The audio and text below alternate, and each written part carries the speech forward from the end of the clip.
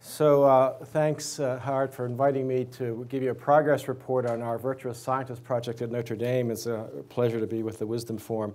You know, it would not take very long for any gathering of university professors to lament the incurious or desultory intellectual climate of their classrooms, or the absence of genuine engagement with ideas by students. Although no disciplinary major is immune from such concerns, there is a concern how they affect science classes, if only because science is widely acknowledged as the premier knowledge-generating enterprise, and if anything can deliver the epistemic goods, it's science. This was the concern of the Virtuous Scientist project at Notre Dame a year or two ago. The project leaders secured a planning grant from the Templeton Foundation to figure out how to inject college science education with a strong dose of intellectual virtues. And I was invited to write a literature review on intellectual virtues. Now, I don't know anything about intellectual virtues, so of course I said yes. And as our work unfolded, we began to think more expansively about the role of intellectual virtues in science and society beyond the college classroom, acknowledging the many challenges that confront contemporary science, including those of ethics and trust and transparency internal to the scientific enterprise, and challenges that confront a science-literate citizenry when science denialism, alternative facts, and post-truth ideology corrupt public discourse about matters of almost existential urgency. So recent editorials in prominent journals, science journals, lament the undervaluing of scientific evidence and how easily scientific consensus is ignored in the service of ideological agendas. The editorials argued that the methods of science need to be defended as one core value of modern society, and that scientists themselves need to accept some of the blame for the post-truth reality.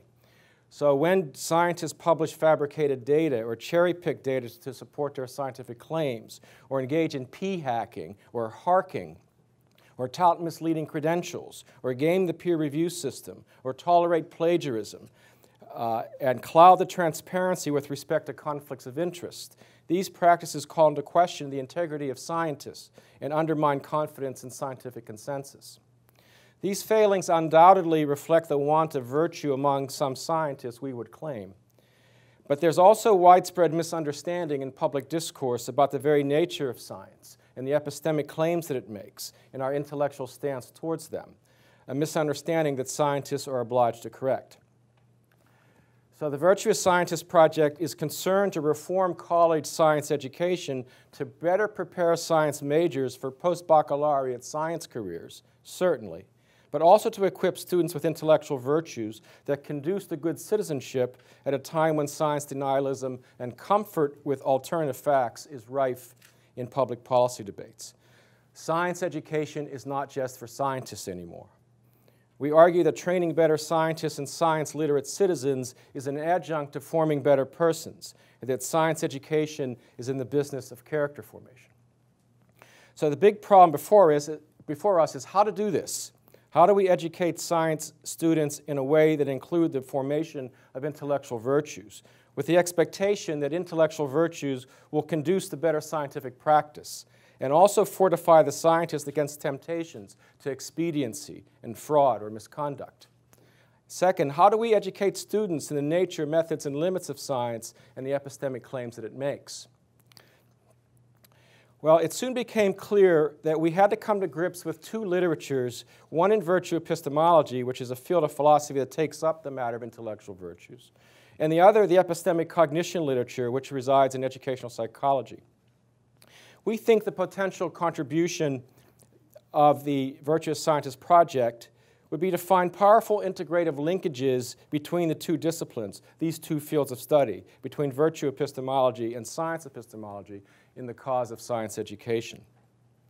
Virtue epistemology, in its responsibilist form, affirms that the dispositions of the agent and the formation of his or her character is crucial to intellectual formation. Unlike traditional epistemology, where beliefs are the primary objects of evaluation and where knowledge and belief justification are foundational, in virtue epistemology, agents are the primary objects of evaluation, and intellectual virtues and vices are foundational. Put differently, intellectual virtues and vices attach to character as dispositions. I will say parenthetically almost that how much work intellectual virtues are supposed to do in addressing traditional problems of epistemology has resulted in robust philosophical discussion. And at least 4 other options are possible, with conservative views thinking that virtue epistemology has important work to do to solve problems of knowledge, while autonomous views argue for an independent or complementary role. And there are strong and weak versions of those options as represented by these philosophers. I only bring this up to anticipate a point I want to make in a slide or two, that we can ask similar questions about the relationship between intellectual virtues and epistemic cognition. How much work should intellectual virtues do in accounting for epistemic cognition? I think at least 4 options are also possible here, at least in theory, except no one has articulated them to this date, so this is wide open territory for research. But it's hardly possible to care about the truth, to pursue a question with dogged, careful perseverance, to interrogate the evidence carefully, to be industrious and open to surprise, to want to learn from others, to treat interlocutors and critics in their texts with justice, to participate in the shared collaborative work of science. It's impossible to do these things without love of knowledge, without open-mindedness, intellectual humility and courage, without curiosity, a sense of firmness and fairness, and other virtues. Forming the agent's character is key to the work of science and for the life of the mind that aims for epistemic goods. But science education also requires deep integration with epistemic cognition literatures of educational psychology and the learning sciences. There are 2 broad traditions of research in this area. There are various developmental models of epistemological reasoning back when stage theories were all the rage, and also a system of beliefs work that track individuals' understanding of epistemic beliefs along dimensions rather than stages. So the model developed by Marlene Schomer and the Pintrick-Hofer model have attracted the most attention, but some authors have called for expanding the domain of epistemic cognition in various ways, but that won't detain me here. My more general point is that the virtuous scientist, on our view, is in full possession of intellectual virtues that are indispensable to effective scientific practice, but also deep appreciation of the epistemic claims of science itself. At the outset of our project, we anticipated that the epistemic cognition literature would provide benchmarks for appraising the effectiveness of science education and the effectiveness of whatever reform that we do. We should hope that effective science education results in more sophisticated epistemic understanding, and hope that science education moves the needle on some of these dimensions of belief. Is science education up to this task? Well, we don't know, probably not. Clark Chin at Rutgers and Bill Sandoval at UCLA find that school science often encourages a personal epistemology that's antithetical to the epistemology of formal science. I'm going to pass over this quote from them in the interest of time. There's been a lot of progress, however, over the years in the learning sciences to improve authentic inquiry of school science and to document growth in understanding the central tenets of science epistemology. I'm just going to, Bill Sandoval suggests that these should be the 4 core things that we should know about science epistemology as a result of our science education. All right, I just have a few minutes left. Let me summarize where I think we're going with our project. Okay.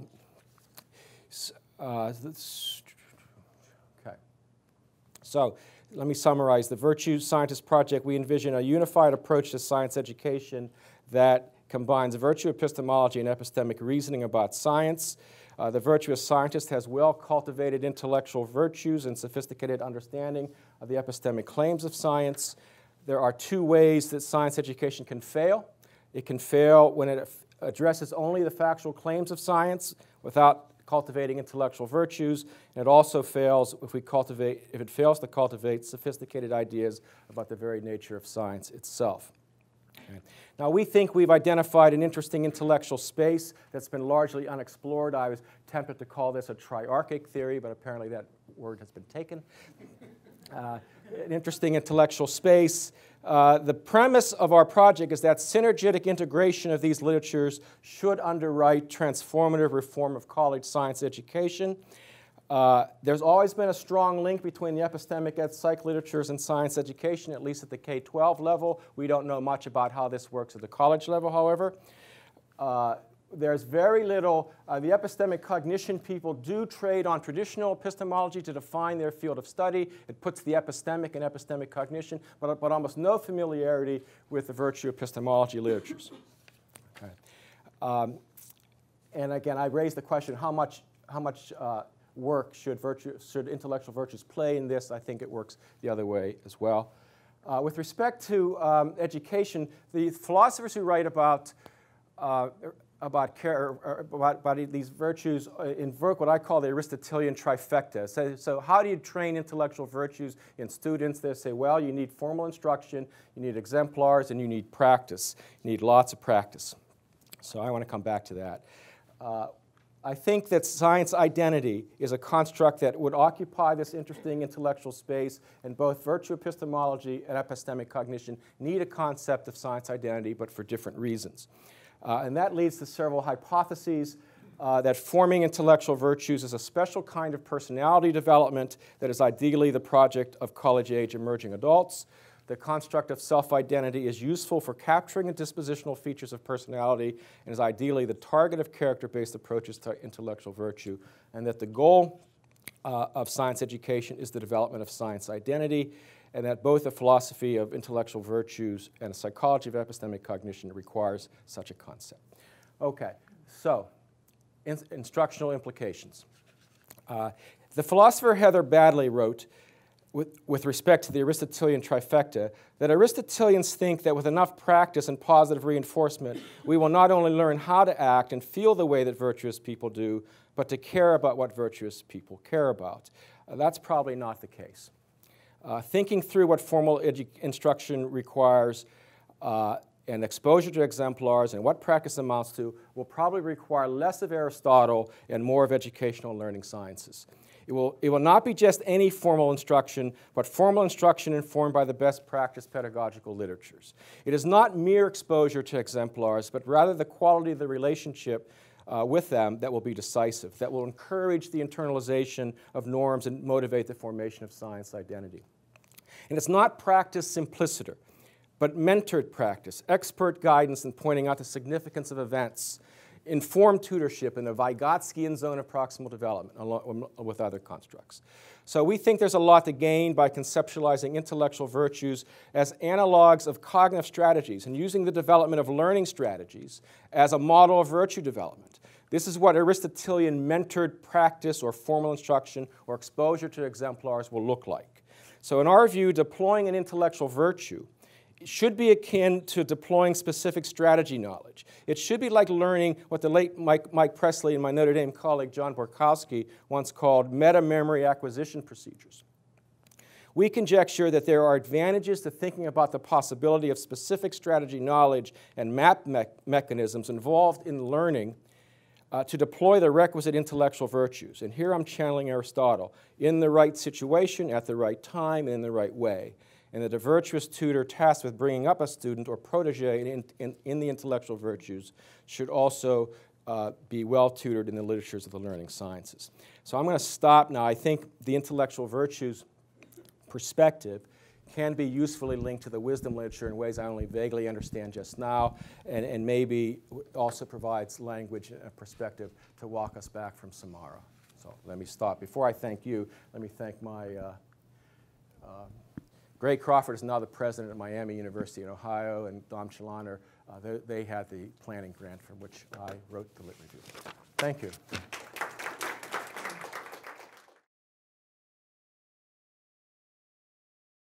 I'll try to be brief. This was great, even though I don't think I understood more than 20%. It was great because it totally resonates with a piece that I wrote this year for European psychologists, specifically deal with exemplars, so that you can't just take exemplars and think like you learn wisdom by formally training exemplars. So I completely agree with you there. You need to have some kind of a contextual approach, Vygotskian approach possibly. My question, this is just really a clarification question. Your talk was really rich but abstract. as typical to philosophy, and when you try to bridge different fields. But what exactly do you mean with intellectual virtues? At some point, you had the table there with Kitchener and Perry and so on. Do you mean this kind of reflective abilities? I mean, if I were to, as an empiricist, to measure it or to evaluate it, what exactly would you suggest we should be focusing on? And you don't need to be specific, but if you could provide some examples, it would be great. Yeah. So I want to draw a distinction between two fields of study. One is the epistemic cognition field. That's what they're calling it now. It resides in educational psychology. And that was the Pintrick-Hofer model, the Schomer model, the developmental models. That resides in educational sciences. On the philosophy side, they talk about intellectual virtues, and so some examples of those would be like open-mindedness or intellectual courage and humility. Being able to treat a critic or interlocutor with justice and fairness, and being able to submit your point of view to better evidence would be examples of intellectual virtue. Yeah, now, there are assessment problems, huge assessment problems. I'm sure someone's going to ask me about. We don't entirely know about some of this. I think I'm interested in the concept of science identity. I think that's going to have a lot of legs. I think the synergy among these fields will be anchored in this. There's more to say about why I think it's needed before both those fields. But how to measure that, I think we'll have to take some insights from the personality literature on how to do that. Yeah, we can talk. Okay, good. Nancy Snow. Thank you, Dan. I am interested in a couple of points that you made. One is, I believe that Jason Baer has done some work on wisdom and understanding as intellectual virtues. Mm-hmm. And I'm sort of interested in how you would bring the notion of wisdom into your concept of science identity and how expansive your concept of science identity is. The example I have in the back of my mind is the Manhattan Project. And I read a book about the Manhattan Project some time ago, which consisted of some essays and reflections on the part of the scientists who were involved in that. And it was clear that they had gotten caught up in a race and that they were getting incorrect information from the government about what should be happening in terms of developing that project. And they moved forward in ways that could be considered consistent with a science identity, but would not have been consistent, in my opinion, with a broader concept of wisdom, given the political circumstances. No, so Jason Baer is just a wonderful philosopher. He has actually participated in the formation of a middle school where they teach intellectual virtues, and he has resources online where you can go to and find out more about how he does that in his college classes and how they do it at that school. It's basically the Aristotelian trifecta, mostly. But Nancy asked a great question. Is it not possible that one can identify the self so completely with science that you miss other moral considerations? And so in the philosophical literature, there's more to virtue than intellectual virtue. And so one of the live debates is, what's the distinction between moral virtue, morality, and intellectual character? How much do they overlap? And I think Jason Baer would argue that both intellectual virtue and moral virtue and civic virtue actually share a common motivational structure, and that you do these things for intrinsic purposes, but you can't do it in the absence of overall moral consideration as well. So I really enjoyed your talk. Thank you, Ananda. So I guess my question is a bit of a flip of Nancy's question. So when I was listening to your talk, I was thinking about a methods class I teach at Wake Forest, which is a research and methods class for psychology minors. Mm-hmm. So it's a class that trains students to be good consumers of research. Yeah. So I saw a lot of parallels. So this got me thinking about, have you thought about syllabi? Have you thought about how much time it would take to properly train undergraduates in this type of curriculum? Yeah. Because in order to,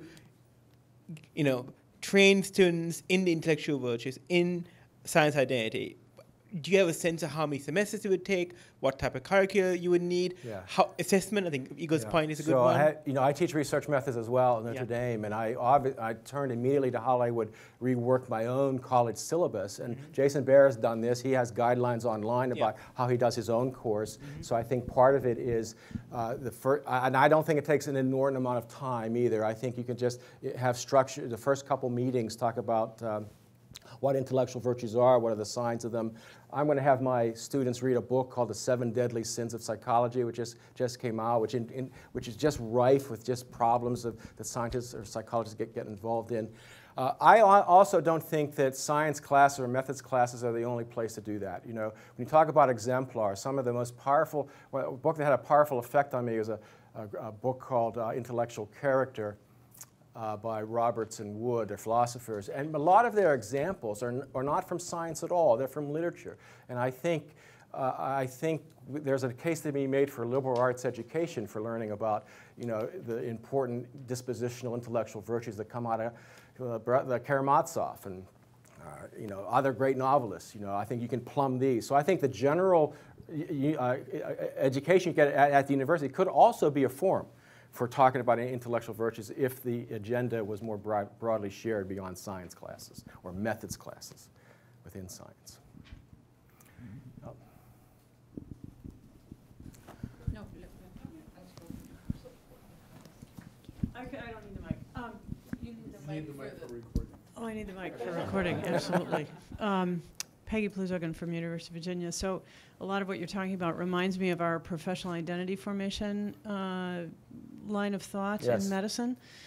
And one of the things I'm becoming more convinced of is that teaching about this is different from actually mentoring it. And it's in the mentoring, it's in the integration of experience that the scientist, perhaps certainly the physician, learns to live these virtues and apply knowledge in a way that is consistent with being practically wise. Right. So how do you envision integrating those, helping students integrate those particularly crucible kinds of experiences? Yeah, so there is actually a literature on science identity. I don't have a good handle on that literature yet, so I think I'm going to be plumbing that. And just for example, there's research on STEM identity. For example, I need to learn more about that if there's anything there. One thing I didn't get a chance to mention is that we think that the integration of the formal instruction, the exposure to exemplars, and the practice comes through the formation of a community of practice as an idea. And so we work in teams and community. We all have labs now, and I think if we can rethink how we do labs and rethink how we do classrooms, I suppose, as a community of practice, I think that's the key. That's the thing that's going to integrate it all, I think. So we need to learn more about how to do that well. There's probably literature on that. Jim.